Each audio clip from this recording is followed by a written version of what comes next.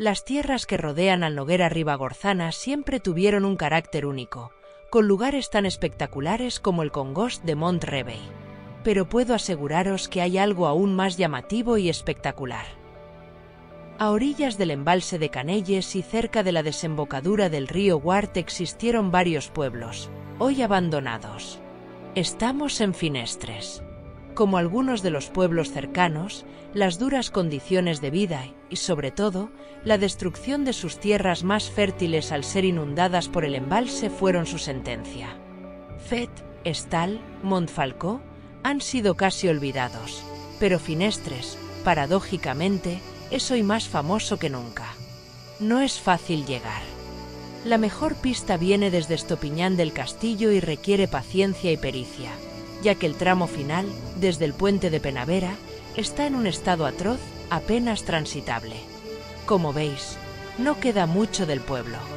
Apenas una casa se mantiene habitable y el resto han sido consumidas por el tiempo y los elementos.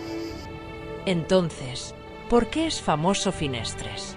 Esta espectacular formación rocosa que se asemeja a una muralla es la razón. A los últimos habitantes del pueblo no les gusta nada que la llamen la gran muralla china de Huesca y piden que se recuerde su nombre original, los Roques de la Vila, o también Dents de Finestres.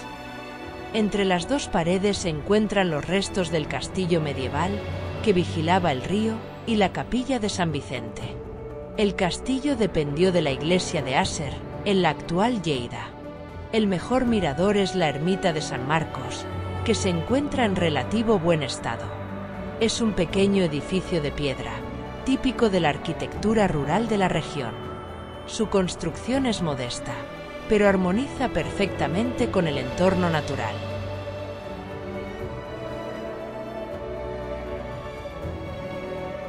En su interior también hay unos frescos pintados en las paredes que nos recuerdan a los medievales.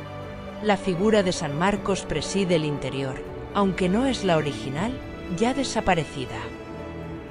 Y hasta aquí la visita a Finestres y sus Roques de la Vila.